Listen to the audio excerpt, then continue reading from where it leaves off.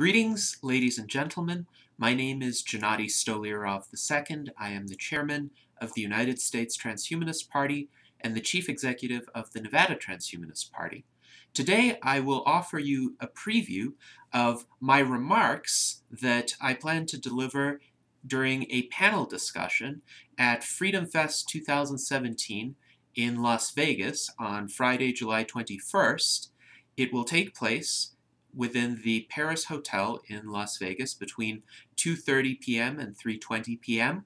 I will be on the same panel with such distinguished individuals as Michael Shermer, the moderator, Edward Hudgens, Zoltan Istvan, who founded the Transhumanist Party and ran as its presidential candidate in 2016, as well as Peter Voss and Ed Schuss. The topic of the panel is Artificial Intelligence and Robots, Economy of the Future, or End of Free Markets. I will be presenting a nuanced case, suggesting that artificial intelligence and automation will indeed transform free markets and the capitalist economy, but will not do away with the capitalist economy for a very important set of considerations. First, it is important to distinguish, and I am certain other panelists will distinguish, between narrow artificial intelligence, narrow AI, and artificial general intelligence, or AGI. Narrow AI is dependent on the context within which it operates. So narrow AI will do what it is programmed to do, somewhat autonomously, within a particular context. Think of a self-driving car, for instance, being programmed to operate on roadways subject to certain rules of the road within a given country. Or think of an AI program that can play the game of chess or the game of Go and beat human opponents in it. Narrow AI can process a lot of data, do a lot of calculations quickly, perhaps come up with solutions within the field of endeavor for which it was programmed. And narrow AI is fast advancing. It is the area that will have the most proximate impact on jobs, but I argue only on certain kinds of jobs. Jobs that do require a lot of computational capacity, a lot of high throughput processing, but would apply to essentially similar types of information or decisions within that delimited kind of context to which the narrow AI would apply. So narrow AI might displace a lot of data entry or data processing types of jobs. Narrow AI might displace what I would call a lot of quant types of jobs, people who construct mathematical or numerical models according to certain well-defined, predetermined rules or parameters. What narrow AI would not displace, however, is work that requires creative judgment, particularly judgment that brings in multiple disciplines or insights, including insights from extensive personal experience, and even more particularly, judgment intended to overcome a multifaceted challenge or to avoid a suboptimal outcome. In order to avoid a suboptimal outcome in a real-world, multidimensional problem, one not only has to bring in skills from multiple disciplines or knowledge gained from personal experience, one also has to have certain personality traits and virtues designed to essentially carry that decision to fruition, because it's not always easy to implement a decision that would solve a multifaceted challenge or avoid a suboptimal outcome. People with those kinds of skill sets will only continue to be in higher demand. And indeed, as automation enables more bountiful production, as narrow AI enables the, let us say, simpler, high-throughput types of tasks to be addressed more efficiently, the level at which the challenges in our world will accumulate will be the problems that may not require all that much processing power, that could be handled by the human mind, but that do require abundant judgment. I myself am a property and casualty actuary by specialty. And as an actuary, I do employ a lot of mathematical techniques. And I review techniques and predictive models developed by others. But I would say a distinguishing feature of the actuarial profession that separates it from the kind of quant that I described is the ability to go beyond specific mathematical or modeling techniques and their rote application, and to question the underlying assumptions that go into a particular technique or model that, in essence, would suggest whether or not the application of a given technique or the way a given model is designed would be appropriate for addressing the real-world problem in question. Indeed, employing judgment, focusing on the underlying assumptions of methods and models and the realism or lack thereof of those assumptions, would be, in my view, the most important fundamental skill sets that an actuary would need to have, as compared to a quant who would too often focus on quantitative techniques in isolation from real-world significance.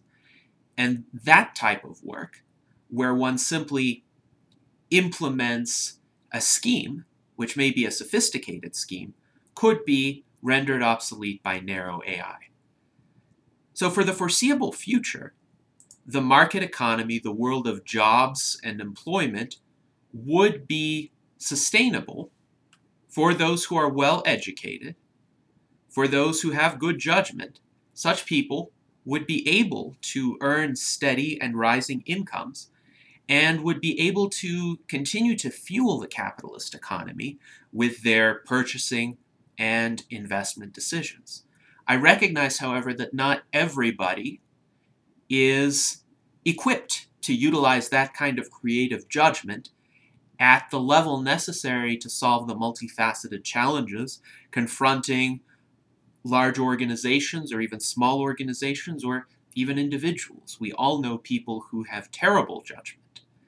And yet, a lot of those people have been able to make a living up to now doing more rote, routine tasks, which have progressively been rendered obsolete through automation and may be rendered more so obsolete through the advent of improved narrow AI. As a result, even from a libertarian perspective, it may be necessary to provide a universal, unconditional basic income that would hopefully replace the labyrinthine complexity of today's welfare programs, but provide a certain floor, a fairly Spartan but sustainable standard of living, below which individuals who are unable to find employment would not be able to descend. And of course, they would get a certain fixed amount of money per year. They would have the freedom to spend it as they wish, but if they spend it unwisely, there would be no further support from that system for them. They would need to rely on voluntary charity or their friends. And even though some libertarians may object to that, the majority of people, I think, would understand the importance of that kind of system. If nothing else from a pragmatic perspective, to prevent resentment or revolt by those whose jobs are displaced by automation, because ideally, we should convince as many people as possible to support any sort of automation that can solve problems, improve productivity, bring about abundance and increase in standards of living.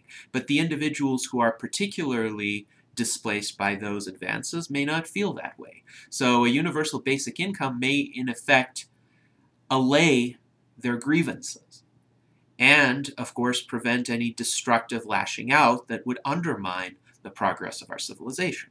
Furthermore, I advocate that the majority of people should be guided gradually by voluntary free market cultural signals toward activities that do contribute value in terms of human flourishing, but are not necessarily monetarily remunerative. Those activities could solve certain problems of everyday life, say, do work around the home, take care of an ailing relative or an ailing member of one's community, clean up litter in one's area, even if one doesn't get paid for it, but one perceives the importance of doing that. Advocate to one's local neighborhood governing body, whatever that may be, to create some sort of improvement in the infrastructure of the neighborhood, or activities that express creativity and imagination.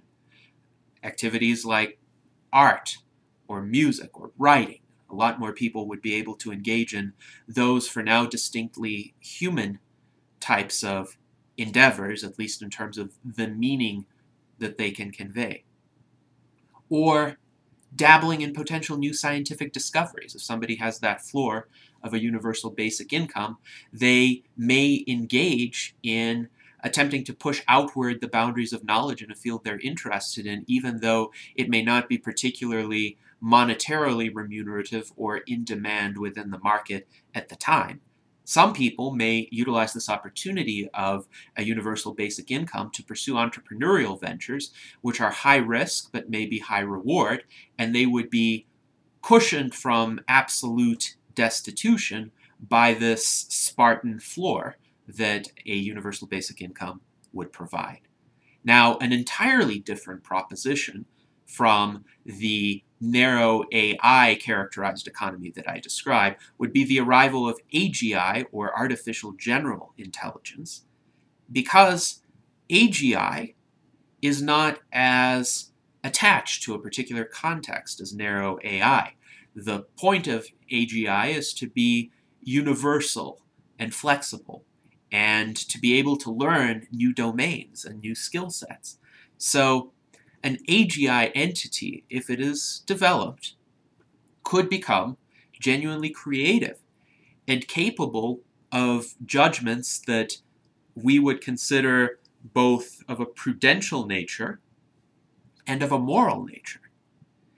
And that type of entity, which in my view would emerge decades later than the more advanced narrow AIs that are on the horizon, would indeed be able to replace the more judgment-oriented human professions that could survive narrow AI.